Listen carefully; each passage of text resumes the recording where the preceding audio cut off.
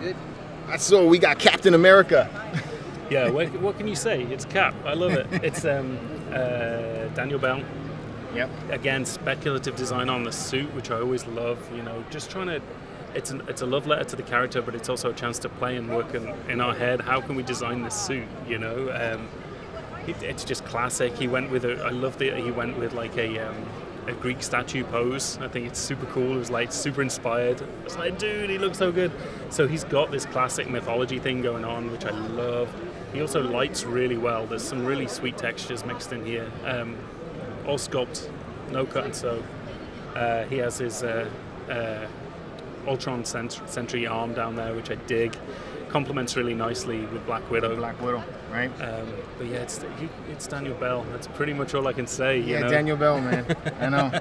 So he's got another one coming out for you guys too, right? Thor? Yeah, there's plenty of Daniel Bell. Yeah? You'll see it. I'm a big fan of his.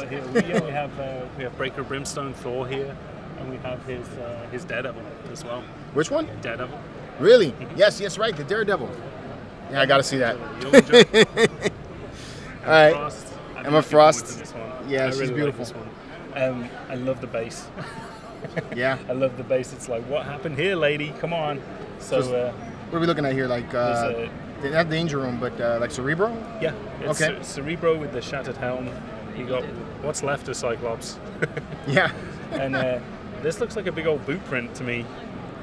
Juggernaut. Who knows what that could be? Yeah. So we're expanding the X-Men line.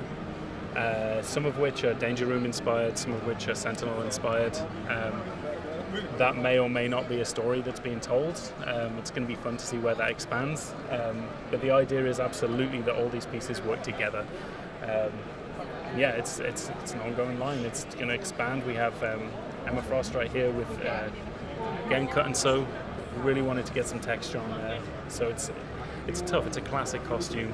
Yeah. You know, there's not a lot to work with in terms of texture. So the best thing we can do is start looking at like that contrasting fabrics, especially in her shin pieces and stuff like that. Right. And then the wired cape, I think, is a lot of fun. I've seen it displayed in the office where they did it big, billowing like her hair, and that looked really, really cool as well. All right. If you got the room to do that, it's cool to do it up, do it big. Right. Like the same as her hair when she's using her abilities, right? Yeah. And then there's an alternate portrait on this with the blue lips and the crazy eyes.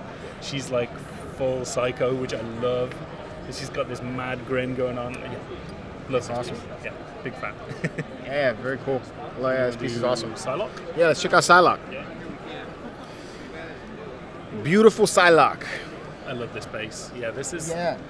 And you know I'm a sucker for this stuff. I'm going to be repeating myself, but any time we can start to do these things with the different resins, the different textures, I'm always a sucker for it. And she's cool as hell. I really like Psylocke, how she came out.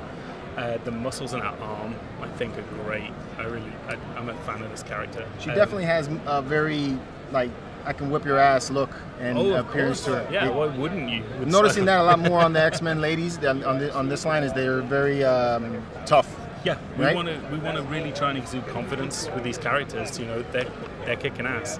You know, especially with what we have in mind with these pieces. It's not a static situation.